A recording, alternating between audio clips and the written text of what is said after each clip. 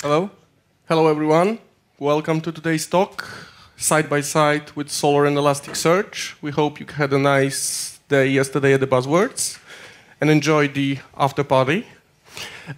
Before we start, I would like to ask 2 or 3 questions. How many of you know Solr?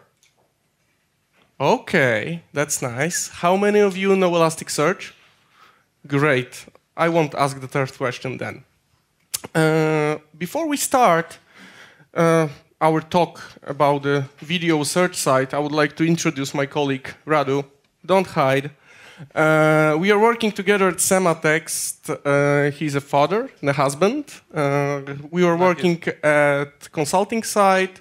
We are working together on log centralization software called Logzine. He also happens to be an author of Elasticsearch in Action, available at the Manning Early Access project. So if you want a nice book about Elasticsearch, here's a guy to talk to.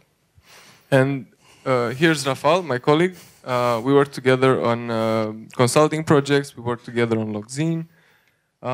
He works with both Elasticsearch and Solr. He wrote books about both. And he's a general nice guy, a family man. You cannot not like him once you get to meet him. So let's have an overview of what we're going to talk about today. As Rafał said, actually didn't say that, but anyway, let's imagine the use case that we want to build search over some video metadata. So stuff like who the uploader is, the title, the description, and so on. So at this point, let's assume that we don't know which one fits best, whether it's Solr or Elasticsearch. So what we're going to do is we're going to show you an overview of how you do it in both search engines, from indexing to searching to doing some facets, some analytics, and to administering and scaling out your cluster. We will start with the data.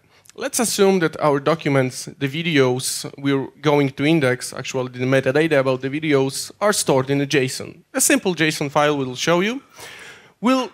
For development mode, we'll use a schemaless modes for both Solr and Elasticsearch. That's why we don't care about schema yet. Then after we index the data, we want to run searches on it. Both, of course, Elasticsearch and Solr provides that functionality. We also want to give data the meaning. So we use facets in Solr. We can use aggregations and percolations in Elasticsearch. We will talk about it later. Of course, a single node can be tuned to the way that is going to run smooth. But at a certain point, you end up with scaling out and the need of it. So we'll also show you how to scale out both solutions.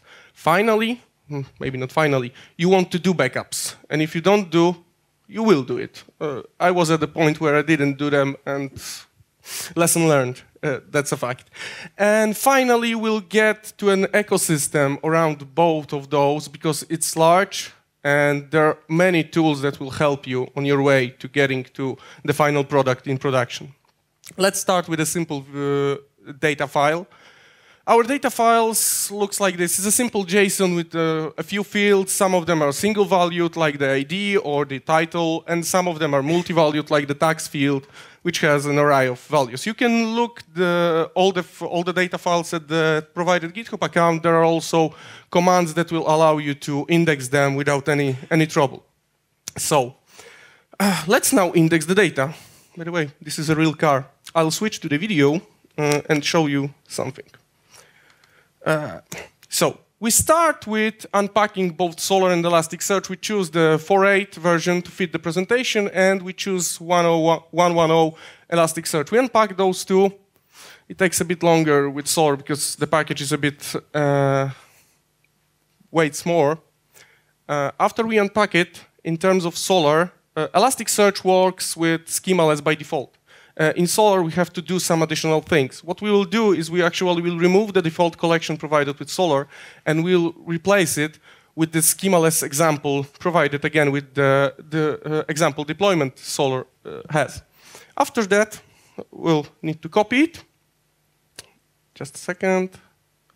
So we copied. It's called this example schemaless, and now we can just start them. We hit bin Elasticsearch with Elasticsearch, and we hit Java jar start, and we're ready.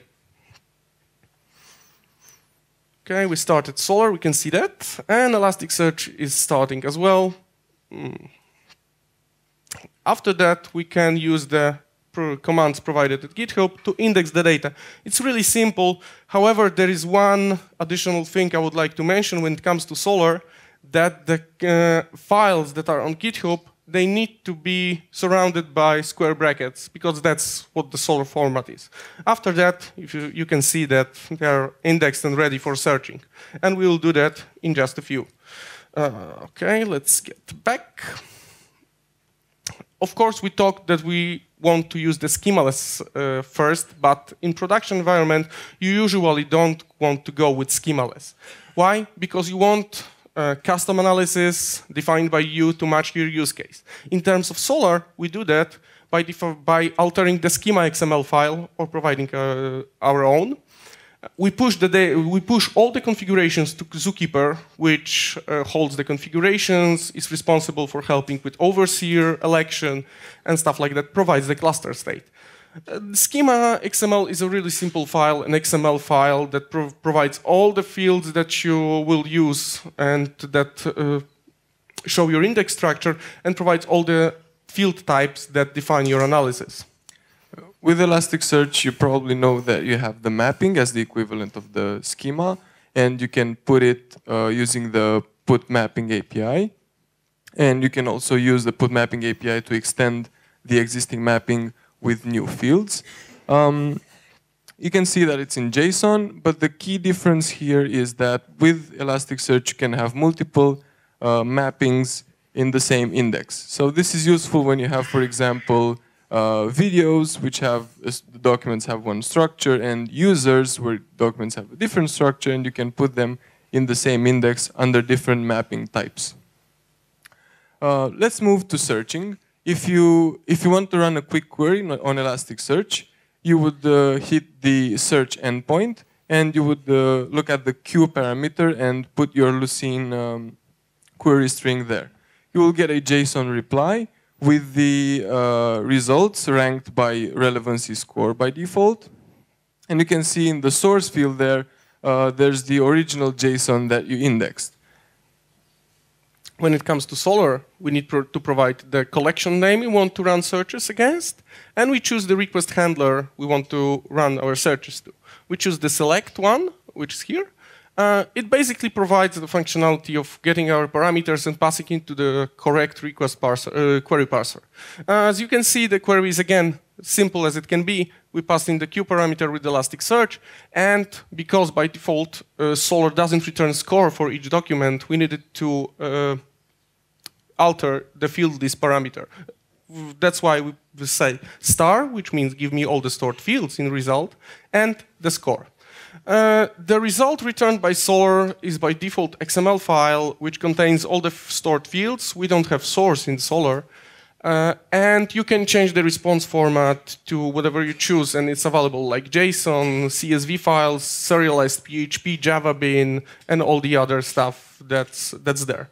However, the standard query, your request query, is not something you'll stick for long, apparently. So that's why Solr provides you with multiple query parsers, actually.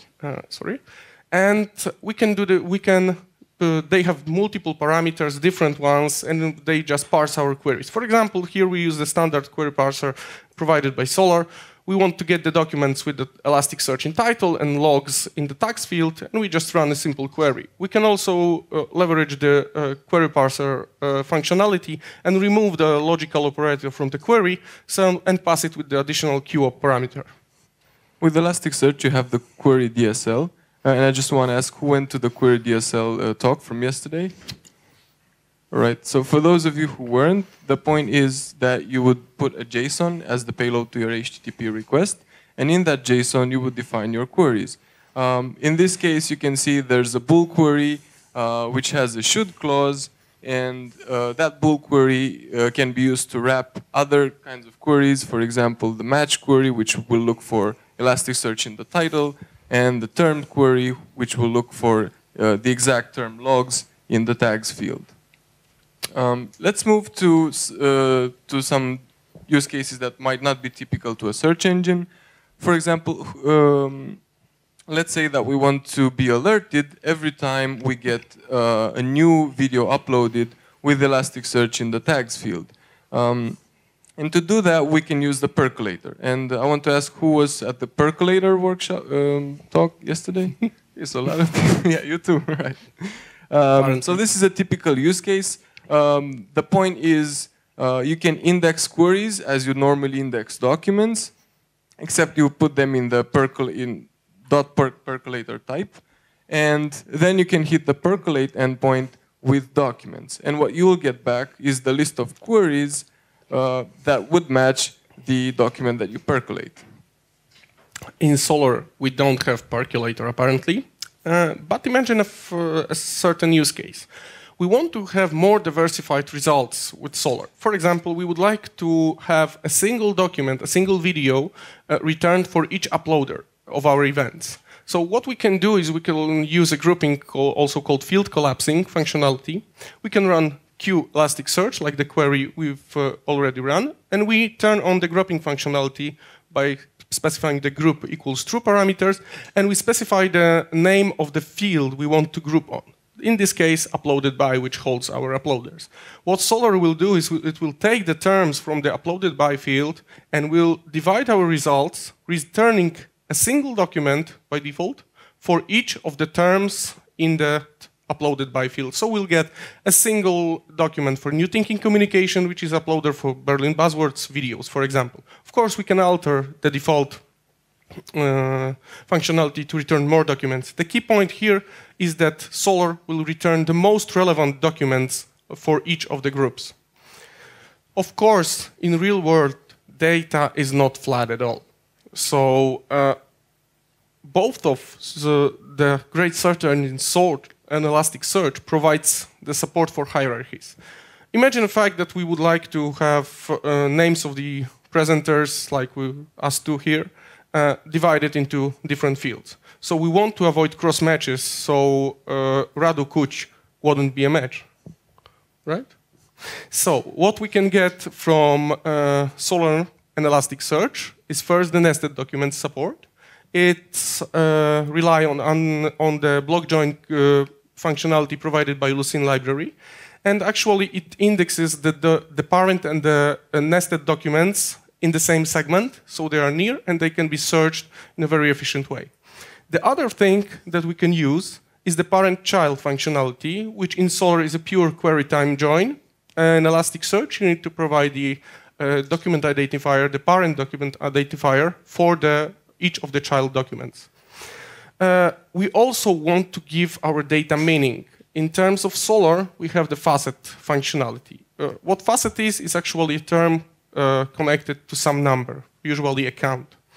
To build a simple tag cloud out of our search results, we would use the field faceting on the tags field, and what Solr will do is will return all the top count tags, the terms from the tags field, up with the count specifying how many documents were found with the given tag. We also may want to have a variance of that.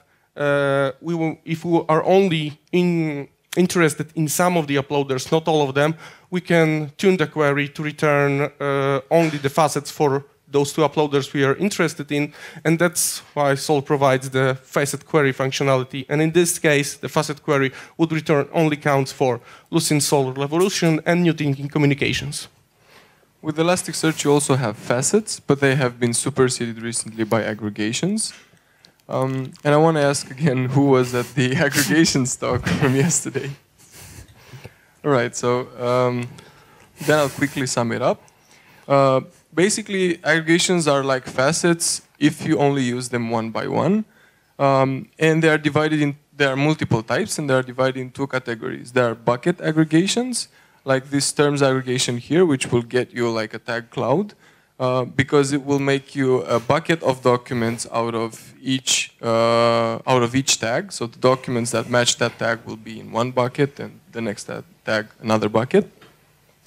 And there are metrics aggregations, which will only return you one number. So for example, the cardinality aggregation will get you the number of unique values in a certain field. Now the real power of facets is aggregations. the real power of aggregations. I said facets? Yes. Nah. Okay. So the real power of aggregations is the fact that you can nest them. The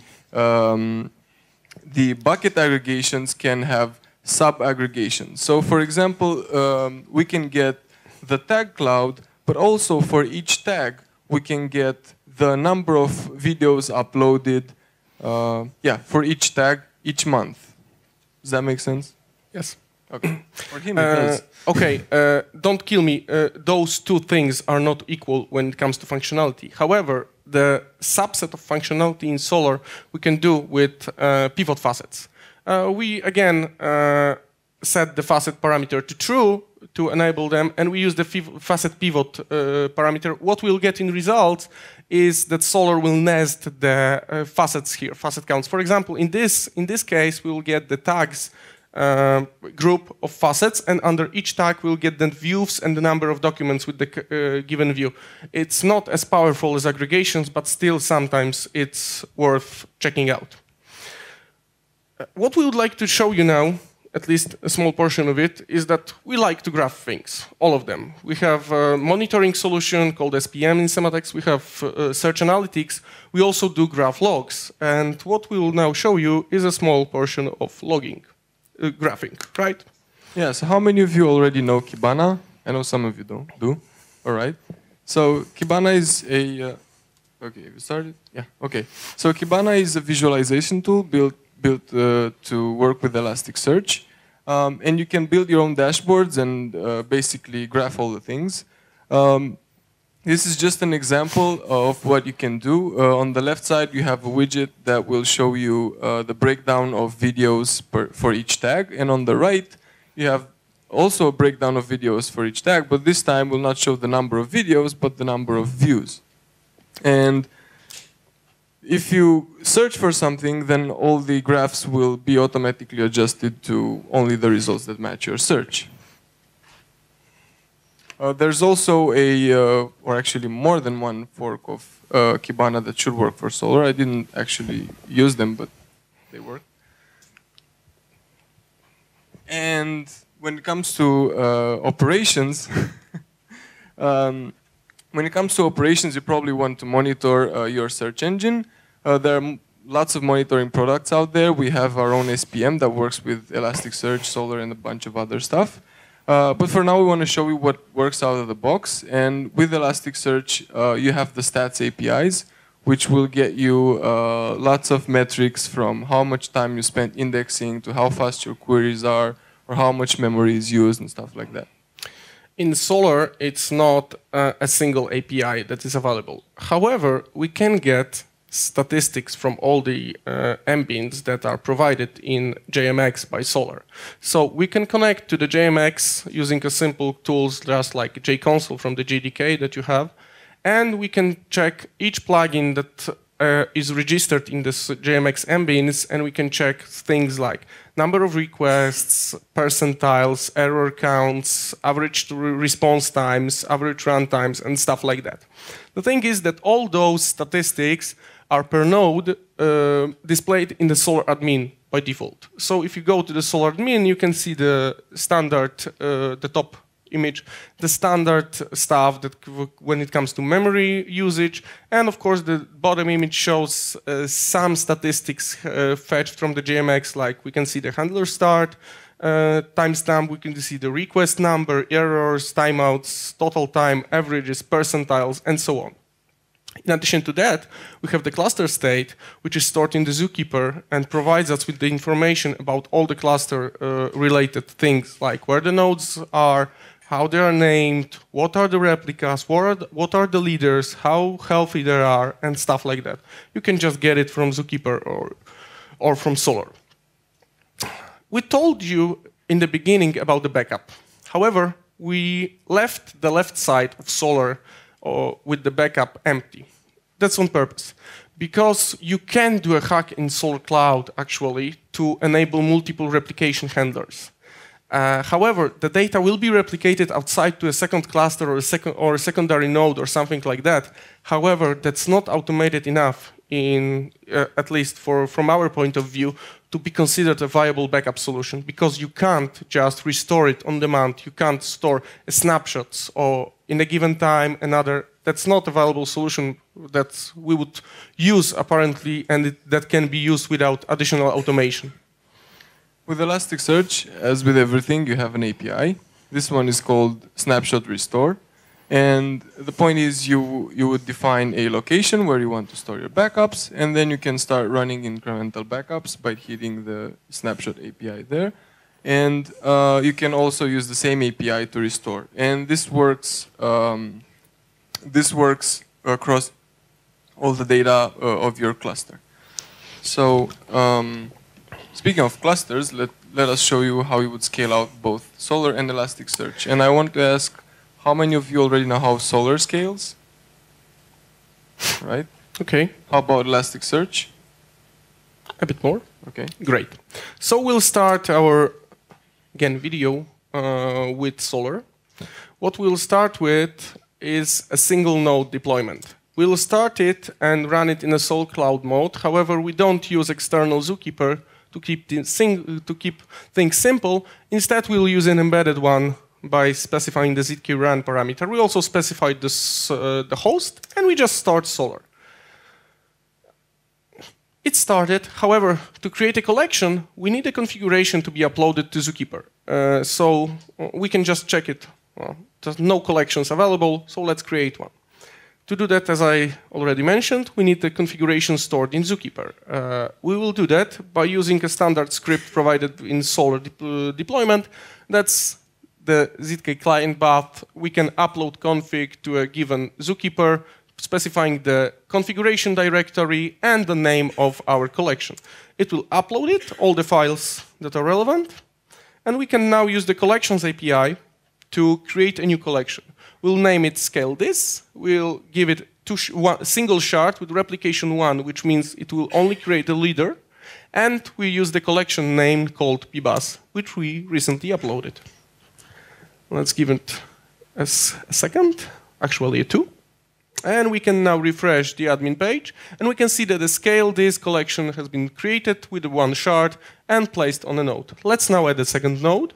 Because we are running on a single PC, we started the node on just a different Jetty port, and we pointed the zk host parameter to a local host 9983, which means that the next node will use the same Zookeeper which was embedded in this first one. It started actually, and we can see that the number of nodes were updated, and we can now add a replica here. So to do that, we'll again leverage the collections API with a command called add replica.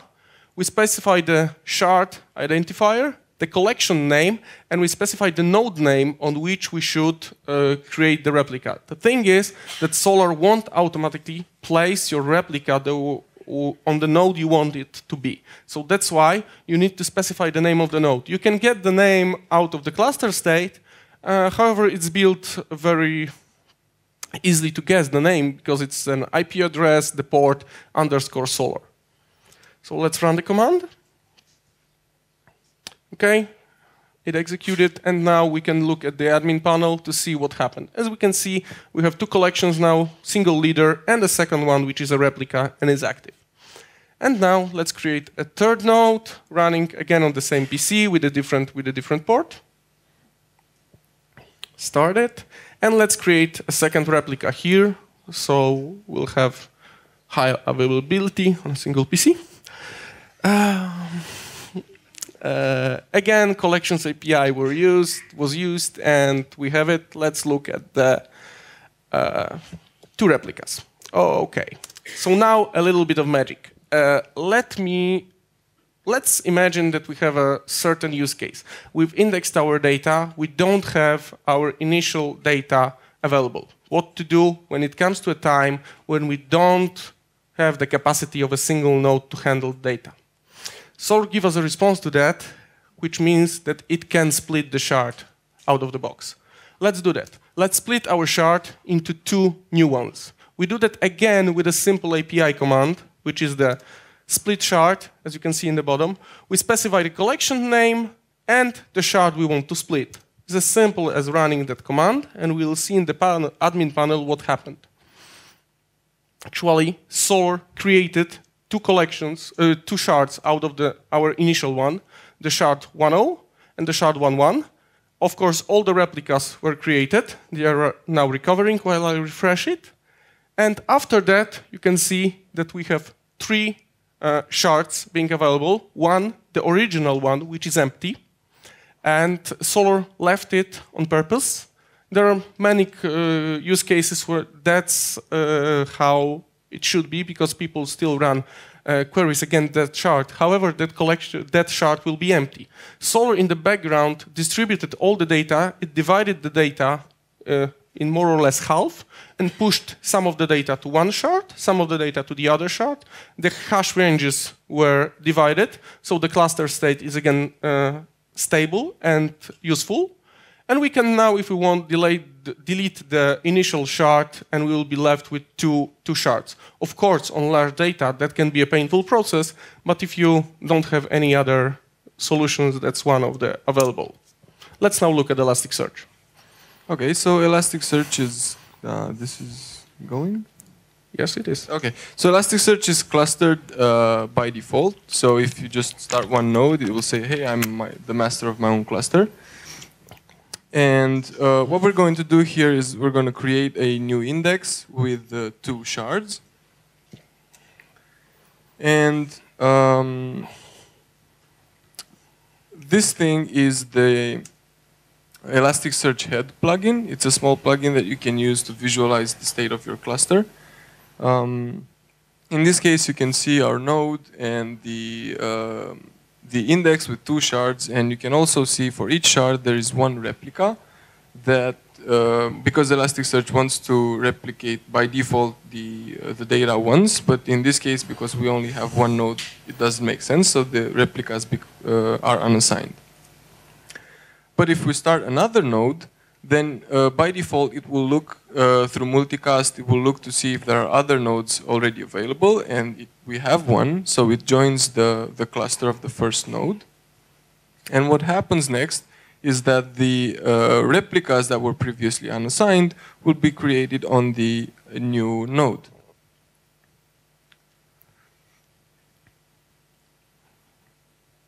So now we want to scale out even more, so we start two other nodes.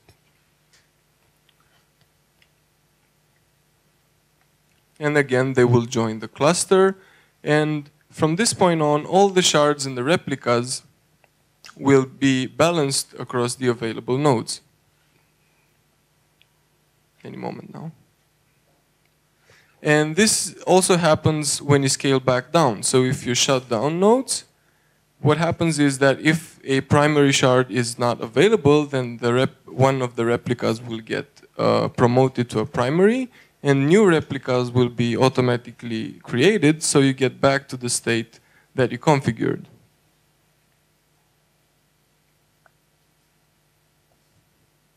And now we should be back to the one node situation. So this was the overview of the features that we wanted to show you. Should I just let me? Thank you. That we want to show you from Solr and Elasticsearch. But the thing to remember here is that both are very active projects, are supported by strong communities. So there's juicy stuff always added to both search engines. To get you some of the new juicy things that will happen here. So for example, let's start with Solr. We have the facet by function issue that is being worked on, and that will promises to give us a possibility of calculating facets on the values of return by functions. So that's something very, very nice, at least in my opinion. We'll also get, which is already almost finished, the analytics component will allow us to do more extended analysis of our data.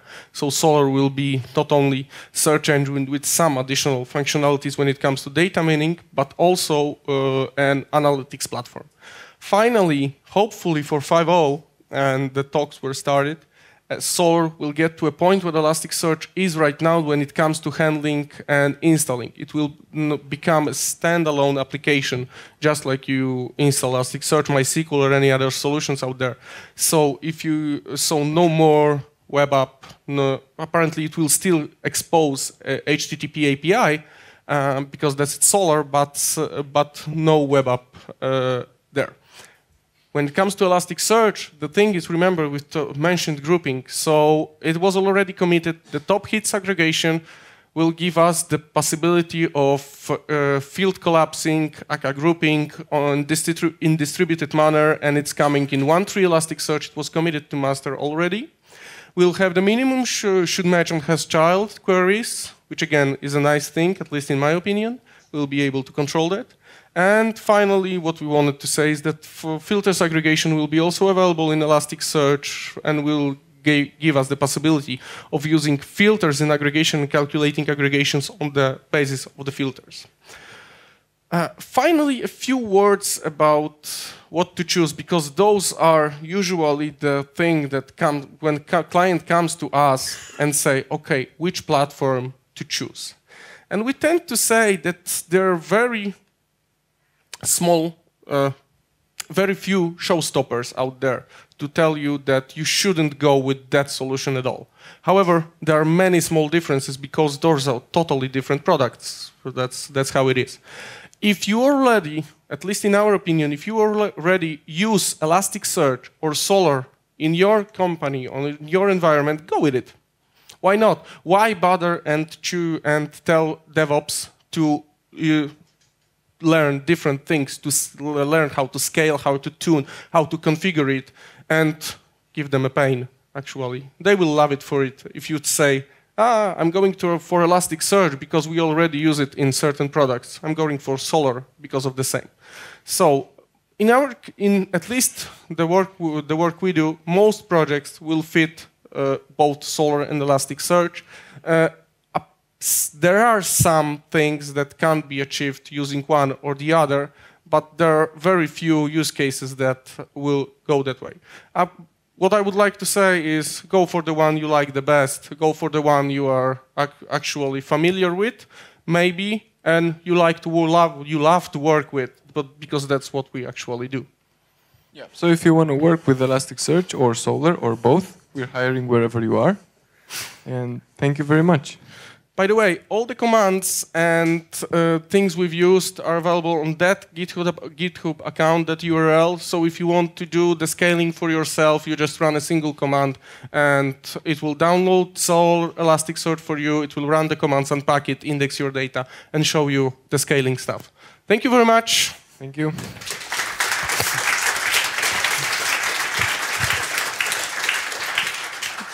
Okay, we rushed a bit. So if you have any questions, please. Just hold for a moment so that I can I'll pass be a you rock star from here. Radu, the rock star. Hello. Okay. So a question about scalability. You had the video on how to scale Solr. Mm-hmm. I have the impression that you had a single point of failure in your architecture there. The zookeeper. Exactly. You can use multiple zookeepers. This was only a simplicity. For simplicity reasons, I've run it with the embedded one. Actually, in production, what we would like to do is have another ensemble, so-called, with multiple zookeepers running and talking to each other. Apparently, to have an ensemble, you need at least 3 of them to be running. Those are really nice and light processes to run, and in production, usually you start with 3 because that's when you can allow one to fail and still the ensemble to be available. Solr allows you to give him the list of zookeeper addresses, so there is a single point of failure in production. Of course, in developer mode or something like that, or like the demo here, you don't need some additional cluster of zookeepers, but that's how it works. Okay. So in your example, if the first node was down, then your whole cluster was down. Yes, yes, this is how it would work in example, because we had only a single zookeeper. That's why we didn't show, for simplicity reasons, what happens when the first node was down, how the replicas are actually taking the leader roles. However, it will happen automatically with Solr. That's the whole reason why we have replicas, right? However, yeah, please remember that for production you want an external zookeeper ensemble to be running, not the one with Solr. That's not definitely production-wise thing. Okay. I also want to add something about Elasticsearch here. So what we didn't do when we show you the scale thing is that, for example, if we have 4 clusters and 4 nodes and 2 can't communicate with the other 2, then you'd have a split brain, and that is very nasty. So what you can do to prevent that is to set up the minimum master nodes configuration to more than half of your cluster. So that what this does is if on the side of the split brain there are less than that configured minimum master nodes, as in master eligible nodes, then those nodes will not form a cluster, so that you won't have a split brain. Okay, any more questions? Here on the... No? Okay. Thank you very much, and enjoy the rest of the conference.